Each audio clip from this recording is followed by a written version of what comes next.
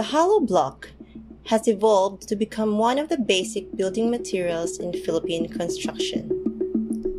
Known as the concrete hollow block in architecture and construction circles, the hollow block is one of the most popular and most used building materials in Philippine modern history.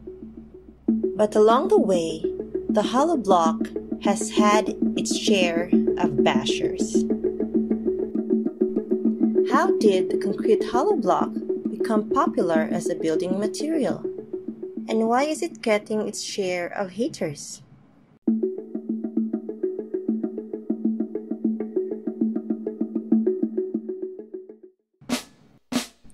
You can find these blocks practically everywhere in the Philippines.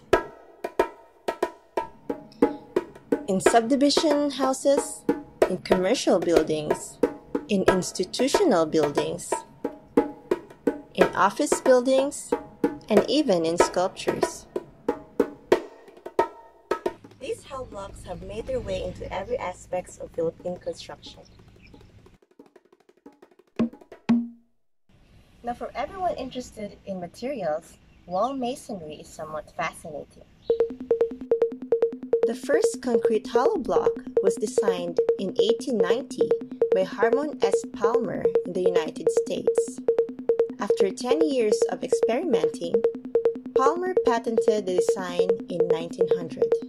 By 1905, an estimated 1,500 companies were manufacturing concrete blocks in the United States. During this time, UArts trained William Parsons, a consulting architect, introduced the hollow blocks in the Philippines.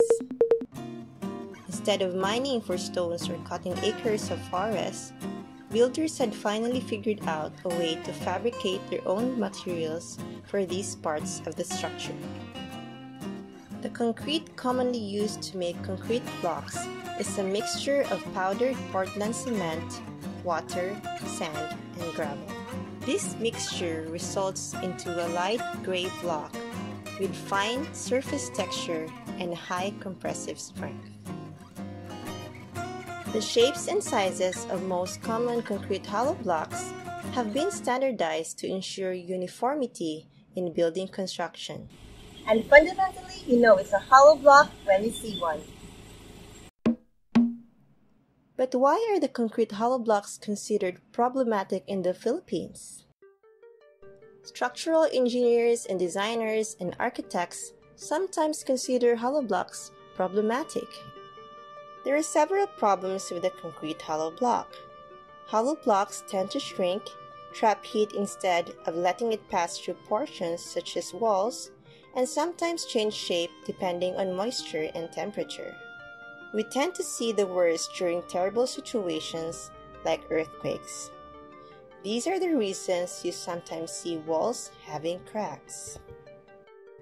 But one of the root causes of the problem with concrete hollow block masonry in the Philippines is that despite being part of decades of masonry, hollow blocks remain a cottage industry in the Philippines, where makers create each block manually. This results in inconsistencies in each block produced. Because of this, hollow blocks ironically pose a threat to the integrity of structures in the Philippines. Maybe it is not valued enough in terms of quality because it is hidden behind the plaster and paint. These rectangular wall masonries are everywhere, so we might as well start trying to improve its quality. Thanks for watching, and I hope you enjoyed the video. And if you did, please hit the subscribe button to support more videos like this.